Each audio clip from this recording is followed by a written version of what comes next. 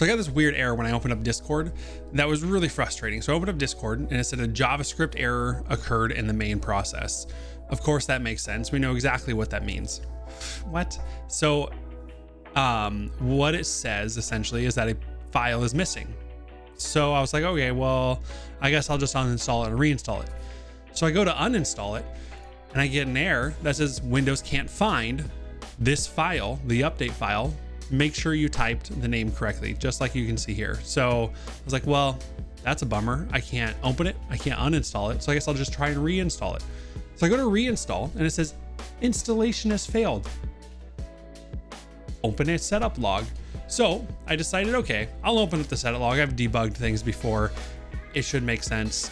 So I open up the setup log right here and it's a bunch of gibberish, but there was this one part that said, hey, you can't find a part of the file. Voila. So I realized totally corrupt, not going to work. So I went to the internet and started searching. So what we're going to do in this video is I'm going to show you exactly the solution that I found that works. But before we do dive in, I want to remind you guys that I do stream on Twitch every Thursday and Sunday night. So if you want to continue this conversation, you can find me there. Or if this worked for you, I'd love to hear. So you can put in the comments below or just come over to Twitch and let me know. Let's go ahead and dive in and I'll show you how to fix that problem.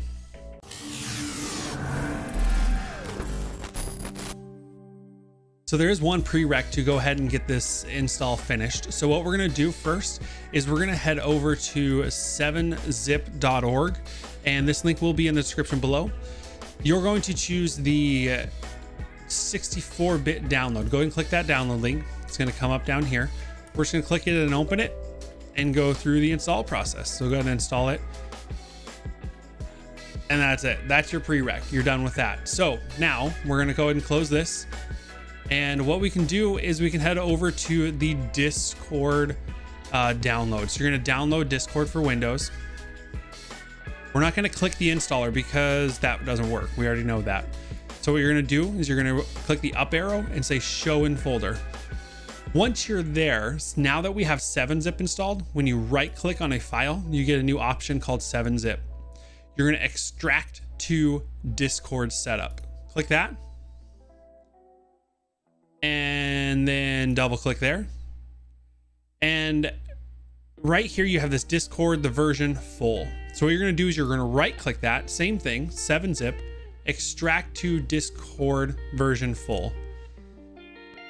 Then when you double click it, you click on lib, you click on net45 and the application Discord is right here. So you can double click that. And it opens. There we go. The important thing here is we're not going to remember that path.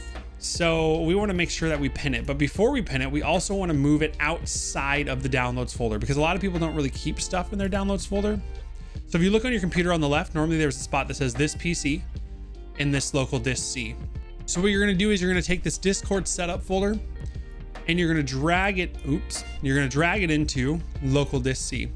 Once it's there, then we can go back through the path. And again, that's Discord setup, Discord version full, lib, net45, Discord. If you click on it once and then right click it, you can pin to taskbar.